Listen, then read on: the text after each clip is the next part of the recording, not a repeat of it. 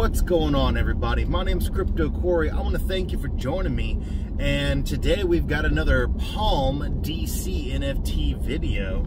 I was whitelisted to try to get the new Bat Cowl that came out this morning. Now, the regular drop's not happening till tomorrow, but if you were whitelisted, you can go and buy it right now, and it's $300, and after fees and stuff, it comes out to about $310 and some change.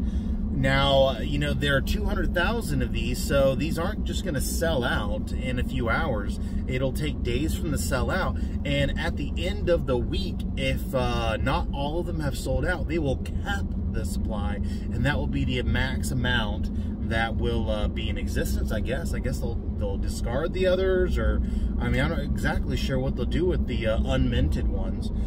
But if you get the drop, it comes in a sealed box that you can't open until the 3rd. I did get mine for the whitelist, and I'll probably wait and order another one later on, so that way I can have just 2 of them. Now, this project's full of utility, and there's utility every 52 days that'll be added.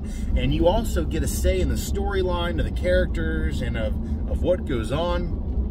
These are metaverse-ready, avatar-style Bat Cowls, and you can go ahead and stick it on a Snapchat filter and stick it on your head, and you know, there's already cool stuff you can do with this. So, in my opinion, this is just a very, very utility-driven NFT project that's going on right now.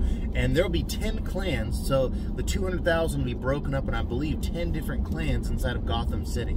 So this should be very interesting. That makes it about 20,000 per clan, which, if you think about it, they're just releasing all the drops for an entire season at once.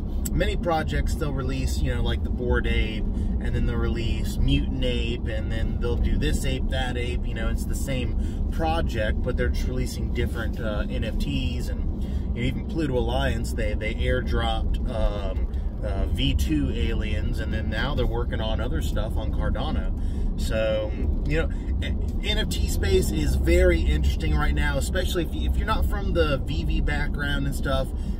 You know, you should definitely check into VV. If you are from the VV background, you know, space yourself out, go try some new projects, because there are some interesting ones, some that'll be worth a lot of money, some that'll just be a lot of fun, and, you know, Web3 and the metaverse play and these NFT space, I am thoroughly enjoying it, and I hope you are too.